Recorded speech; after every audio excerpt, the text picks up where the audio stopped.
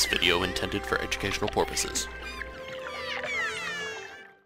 Hey guys, it's Adam aka Swimmingbird, and welcome back for another Minecraft 1.8 Snapshot. This is 14W11B, and we've got tons of awesome new features to talk about, including a brand new monster, improvements to mob AI, and faster minecarts, as you just saw. So let's get into it here. Now, minecarts are more than 3 times as fast as they were in the past. It's insane. And not only that, but they actually have improved physics. They go faster and farther when they travel.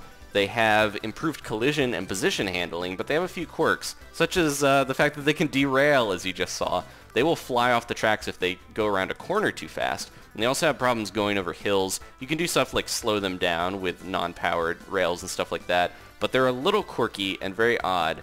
Now, the other cool thing with minecarts is that the furnace minecart has been much improved. If you don't remember these things, which I don't blame you because they don't really have a use in the past, you put them down, you can put coal in it, and they will actually power. They're powered minecarts, but now they actually knock a minecart super far. They will put a lot of force behind it. So as you saw, this one would just go, around that bend if it was normally going, but if I hit it with the powered one, it just flies so fast that it goes off the track onto that one. It's pretty cool. So they actually have a use now, which is nice.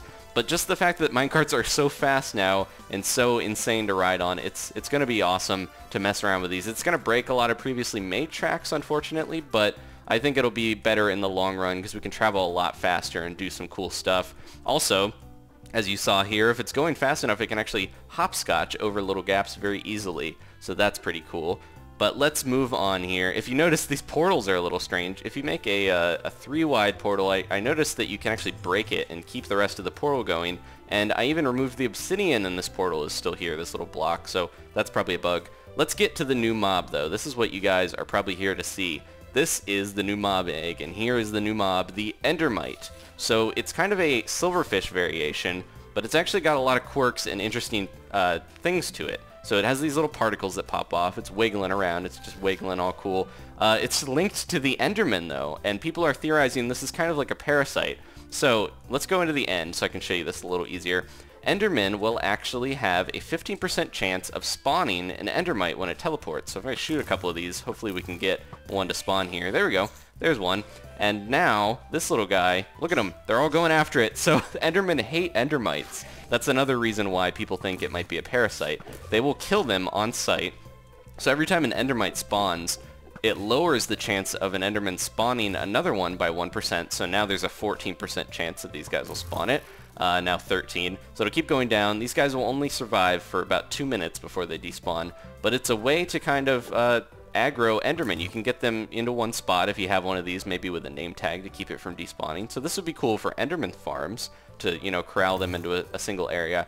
Now Jinnerbone is a little hush on what these things are actually going to be for, but he did tweet that he has an ultimate plan for them, and it might actually include the dragon egg, which is crazy. We haven't seen any, changes to the dragon egg since it was introduced way back in the beta, but a lot of people are theorizing that maybe an Endermite might fertilize a dragon egg or go into it like the silverfish go into the blocks, and maybe that will cause another dragon to spawn.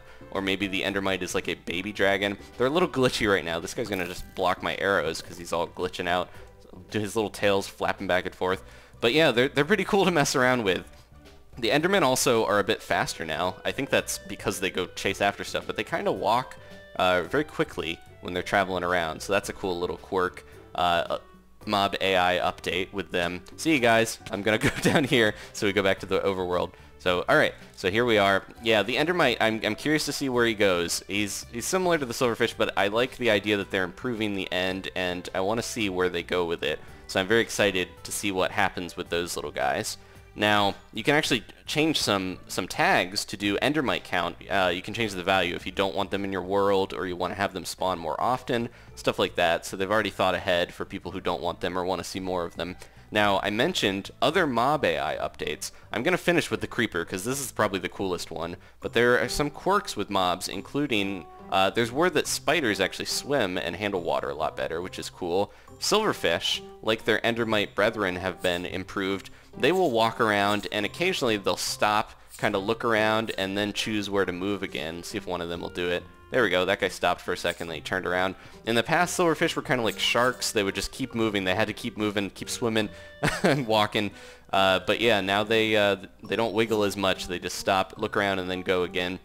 So they're a little bit more, you know, behaving like normal mobs. And slimes now, they're a little quirkier. I noticed their jump height seems to vary a lot more, and it's a little bit more random. So if we go into survival, oops, didn't mean to teleport here. We can do another crazy minecart ride down this hill so you can see just how fast this thing is. We'll be down there in a second. But yeah, the slime's hops are a little bit more different than they were in the past. They're kind of more random, and they're a lot more unpredictable when you're fighting one. So I'll see if I can fight one here. I'm also going to spawn some creepers because I mentioned the creeper is probably the coolest of the mob AI updates. So let's drop down here. I'll grab my sword and we will go back into survival mode and try to fight these. So if you watch, the slimes kind of come at me. They seem pretty fast, and they also have varying jump heights a little bit. So that's kind of cool.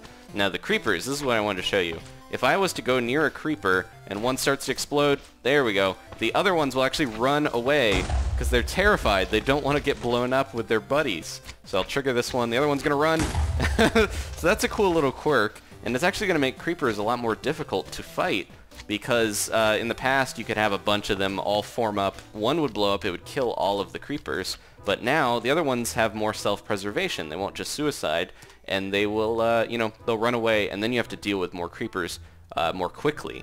So that's kind of interesting.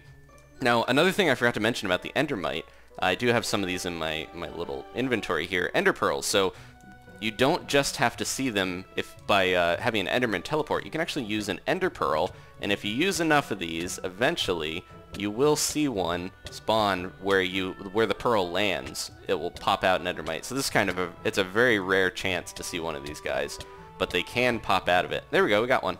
So here he is. And yeah, so be careful when you're teleporting around with your Ender Pearl. That can cause an Endermite to spawn. So some of the other things, real quick, you might have noticed these bricks look a little crazy. They're super detailed now. I'm actually using a resource pack by TheMogMiner, who's one of Mojang's developers, and he's been working on block models, and he's done a few things, like he's working on being able to customize the brewing stand model. You'll see this fence gate actually has the little holes in it when you throw it on the ground, just improving the way the models work. And he decided to make a resource pack that actually makes little indentations in the chiseled stone brick and the normal bricks here, the clay bricks. And the clay bricks ones I think look amazing. They're really cool to see. This isn't really that performance intensive. It hasn't, you know, slowed down my snapshot really at all, but it looks really good. And he has also improved the lighting with this now, so you can kind of see little shadows and stuff in parts of the blocks. They look really nice, and I hope we get, maybe in the future, a fancy, you know, a more fancy texture option to use some of these more advanced models. But for now, this is a thing for resource packs, but it looks really cool. I like the way they're headed with the customization for that. So some other improvements real quick. If you go into F3, you'll notice on the right, there's actually a little thing that changes depending on what block I look at. And it does stuff like, if I was to look at a grass block, right now it says snowy false, but if I look at this one, it says snowy true. It's actually telling me about the state of each of these blocks. So there's this pressure plate, it says 0. If I stand on it, it now says 1.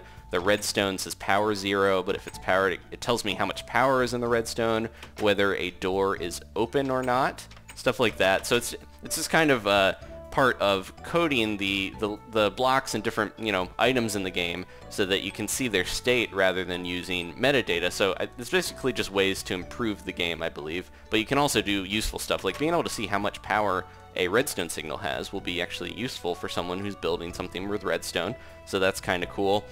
But yeah, that's mainly it this week. I love the fast minecarts. The Endermite is very interesting. I really want to see what else they do to improve the end and see where they go with that little guy.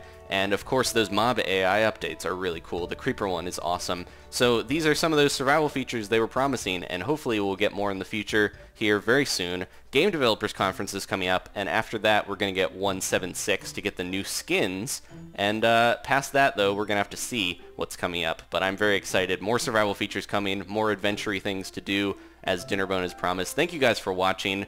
As always, please leave a like if you enjoyed this. I really appreciate you guys watching, and you can help me out by leaving a like, subscribing if you haven't, that sort of thing.